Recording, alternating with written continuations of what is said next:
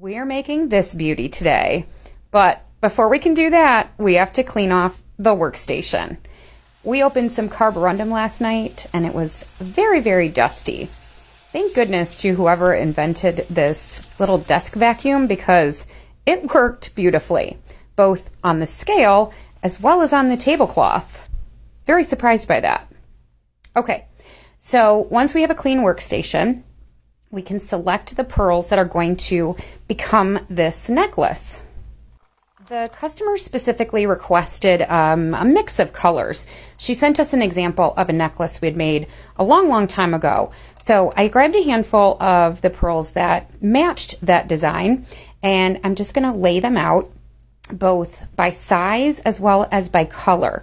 So we want some symmetry in terms of the size and the color on the left and the right side of the necklace. It just looks better when you're wearing it that way. I put the larger pearls on the bottom, again, because it just lays better when the larger pearls are on the bottom and the smaller pearls are by the top. And then we have to drill them all. There were 20 of them. So I'll spare you that whole process, but this is how we do it. First through the front and then through the back.